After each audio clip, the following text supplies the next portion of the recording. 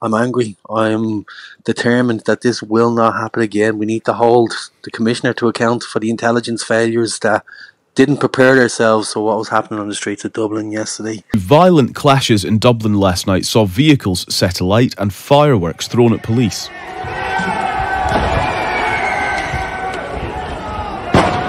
The rioting followed an attack outside a school in which 3 children and a woman were stabbed. A man was arrested in connection with that. Drew Harris is Ireland Police Commissioner. Well, I think there's disgraceful scenes in terms of a major investigation, the maintenance of a scene, the gathering of evidence, and we have a complete lunatic hooligan faction driven by far-right ideology, and also then this disruptive tendency here, and engaged then in serious violence. Now we are drafting in resources to deal with that, and that will be dealt with properly. I've made it very clear and given full direction to our resources here in DMR in respect of making arrests and bringing offenders to justice. Well, let's speak now to Gary Gannon, member of the Irish Parliament for Dublin Central. Gary, good morning. Good morning, how are you? Yeah, I'm all right, thank you. How are you? And what do you make of what you witnessed last night in Dublin? I'm absolutely shocked. I can't really find words to put meaning to what I experienced yesterday. The first instance, an incredibly tragic, vicious attack on children and a care of those children. I think left us all dumbfounded. We haven't really ever experienced anything like that in Dublin, possibly in Ireland, a vicious, senseless attack. And all the while we were struggling to come to terms with that. Some of the same fire and ambulance services, the same police who intervened, some of the same families who would have had to take their children from school, then all had to bear witness and intervene with a riot where a far-right element and a horde of thugs basically set fire to the streets afterwards without giving anybody time to really comprehend what we witnessed yesterday in terms of the attack on children. So this morning, as a representative for the area, I'm angry. I'm determined that this will not happen again. We need to hold the Commissioner to account for the intelligence failures that didn't prepare themselves for what was happening on the streets of Dublin yesterday, but just also get into the community again and see how everybody is.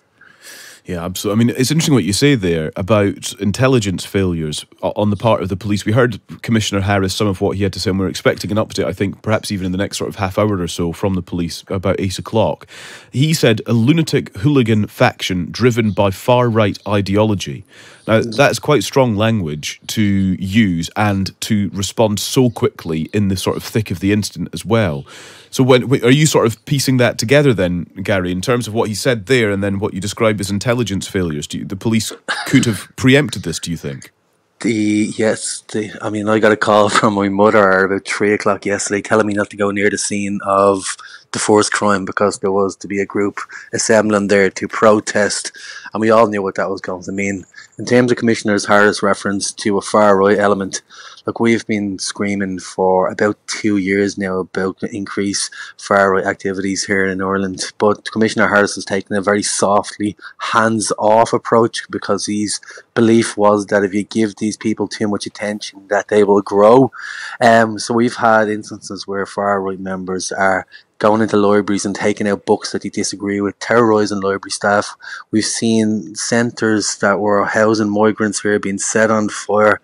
This is not the first. This is a culmination of a number of different instances happened. And there's absolutely what he described as a lunatic fringe, but an absolute horde of thugs who have been increasingly acting without consequence around the city of Dublin and elsewhere, all assembled in the central part of the city yesterday and ran riot. And I mean, Commissioner Harris has responsibility here, and I really think he's failed. In terms of the intelligence failures, look, as I said, my own mother called me yesterday to tell me that there was going to be a group assembling from Facebook posts.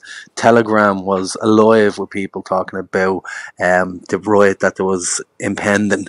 The fact that there was an absence of Gardaí in the central part of the capital city, and your listeners might not be aware, where this riot took place yesterday was on O'Connell Street. It is literally the main thoroughfare in Dublin.